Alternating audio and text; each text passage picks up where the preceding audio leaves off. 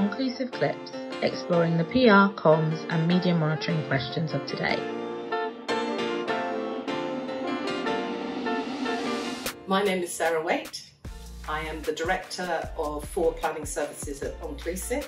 What we do is compile a massive database of future events, over I think 350,000 future events now, looking out over a rolling 12 months ahead.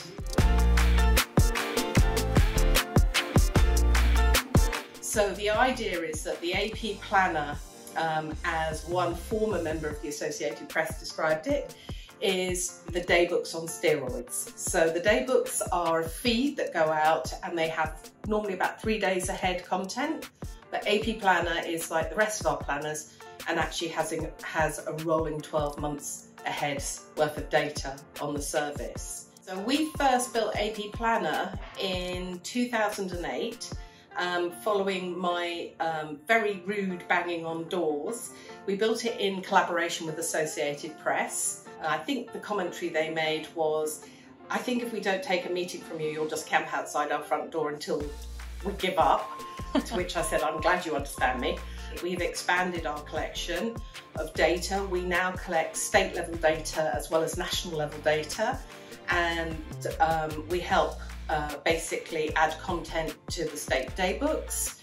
And from 2018, we have also been building out our election content, so we now track the elections every 2 years that take place in America, so we can track at federal level, state level.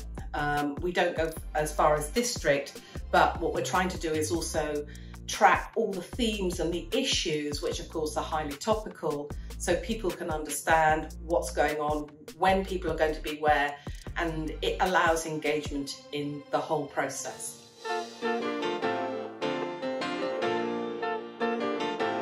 The American marketplace is amazing, and you know, we would be silly if we don't actually remember that communications really originates in America.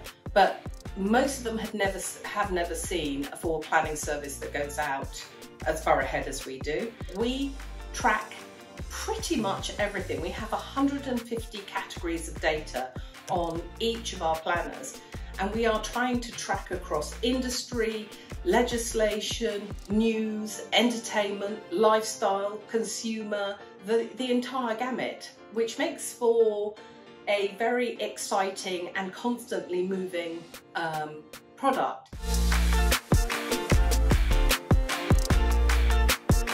My favourite feature, which is on all of the planners, is a category called Offbeat. It is the wildly silly, irreverent items that are coming up, and they're incredibly popular, especially with our newsrooms.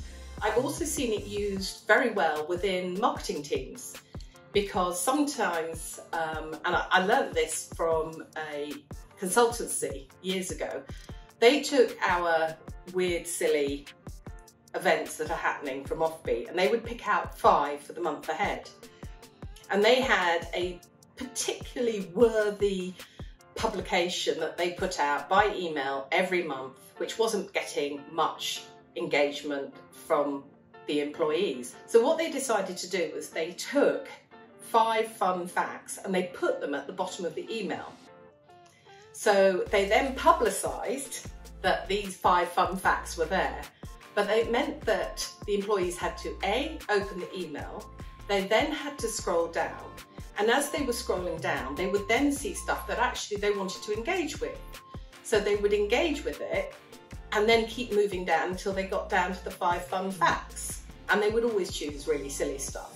So our silly little Offbeat section provided them with an opportunity to get engagement with their employees that they might not have done. So I think that's one of my favourite little fun facts about forward planning.